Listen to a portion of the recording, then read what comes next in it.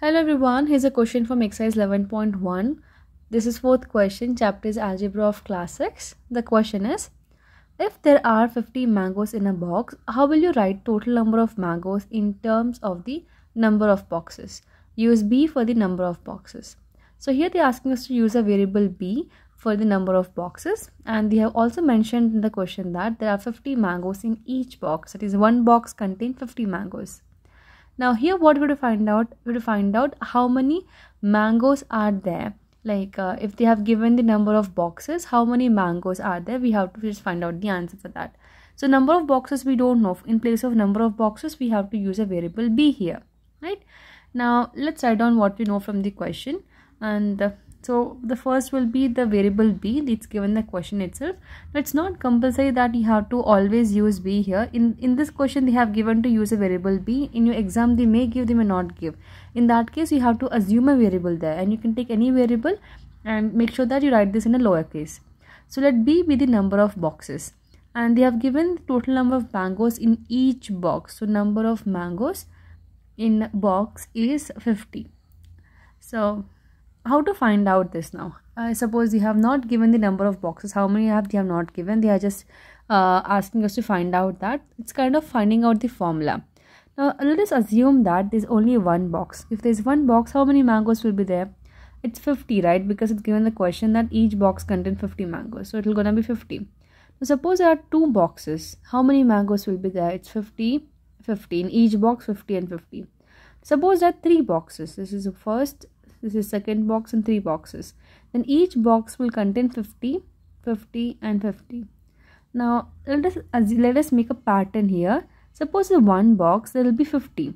If there are two boxes, it will be 50 plus 50, which is 100. If there are three boxes, it will be 50 plus 50 plus 50. You are adding 50 3 times here. So suppose there are 100 boxes, you have to add 50 100 times. Okay.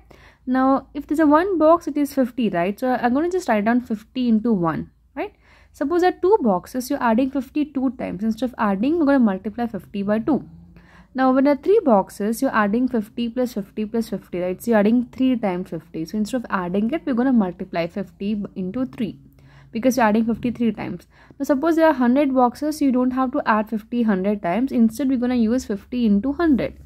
Now if you see here 1, 2 and 3, these are number of boxes, right? Now suppose I say there are 50 boxes or 5 boxes, it will be 50 into 5. Suppose there are 10 boxes, it will be 50 into 10. So here the number of boxes is changing, and that is why we're going to use a variable b here. Variable's value is not fixed, it keeps changing. It depends upon what value you want to put there. So it's a simple formula. It will be 50 into the number of boxes, and the number of boxes here is b. So let's write down that.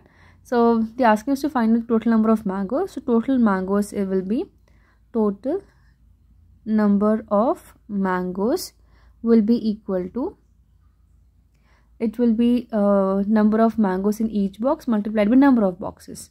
That will be the formula. So number of mangoes in a box, which is 50, it's given the question, multiplied by number of boxes into number of boxes. Now number of mangoes, how many number of mangoes are there? There are 50 mangoes, right? So we'll get here 50 into number of boxes is b. So let me rewrite this one. So this is equal to 50 multiplied by number of boxes is b. Or you can write down b into 50. Anything, it's completely on your answer will be same, 50b. So number of mangoes is 50 in a box and multiplied by b, which is 50b. So that's it. B is changing here, and I hope it's clear. In case you have further question or doubt, you can drop a comment. Thank you so much for watching.